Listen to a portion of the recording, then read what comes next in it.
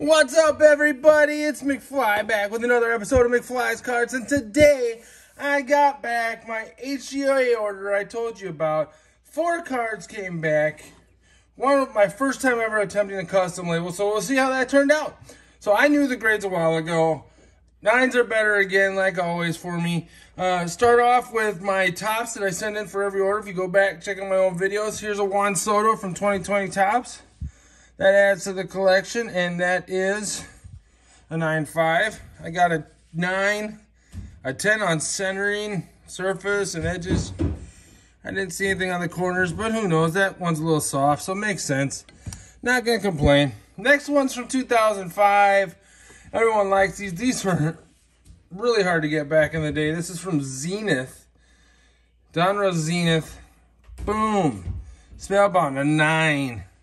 3 9s and a 9.5 on a 16-year-old Tom Brady card.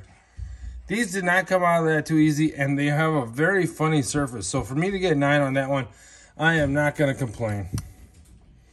The next one is also from Zenith. I found in my boxes.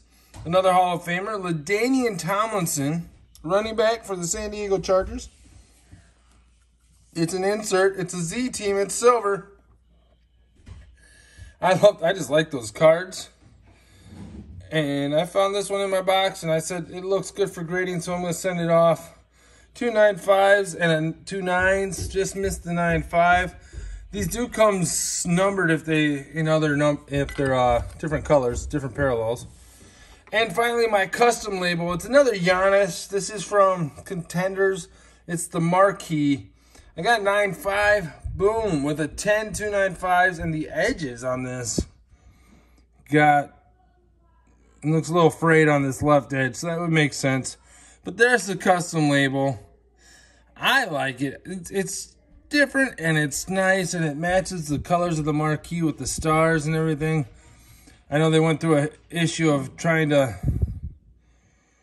avoid any copyright laws. So that's my PC card right there, that and the Soto. The Tomlinson and the Brady may go up for sale, and we'll see what happens when those go up. But there you have it, a quick little 4-card order.